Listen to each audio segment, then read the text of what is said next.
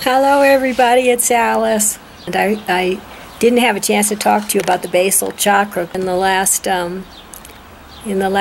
movie because I'm working on balancing all my vital body chakras, and the basal chakra is just a little bit different. It doesn't have a funnel in front of the body and a funnel behind the body and a null point right in the middle. It's more like it has, it's kind of like the crown chakra. It has a funnel that goes straight down at the bottom of your torso, straight down. And there's also a kind of an idiosyncrasy that I found with the energy of the basal chakra. When I'm feeling insecure or unsafe, what I feel is kind of a ripple of energy that goes up my coccyx, my tailbone, and it is kind of an unsettled energy there.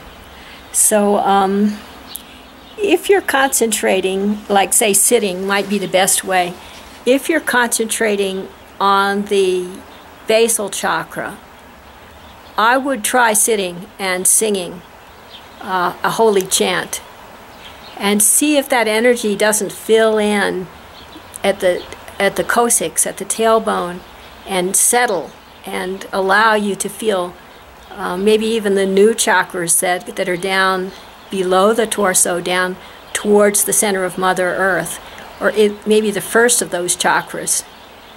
But the first thing is to settle the coccyx, settle the base chakra. So that's what I have on that one. The base chakra, it has to do with survival, fear of death, and security, safety.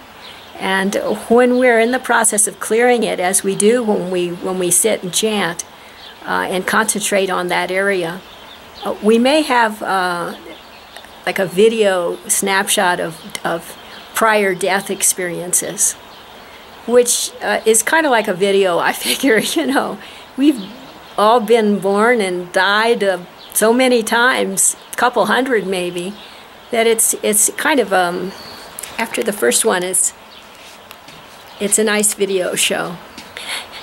So don't be too concerned about that. That's not us, we're like that Alfred Lord Tennyson's brook that goes on forever. That's who we really are. The awareness, the pure awareness, the pure love, the pure light, the pure joy of the infinite. So, no matter what your basal chakra might be telling you when you're clearing it, that's not anything important. Carry on.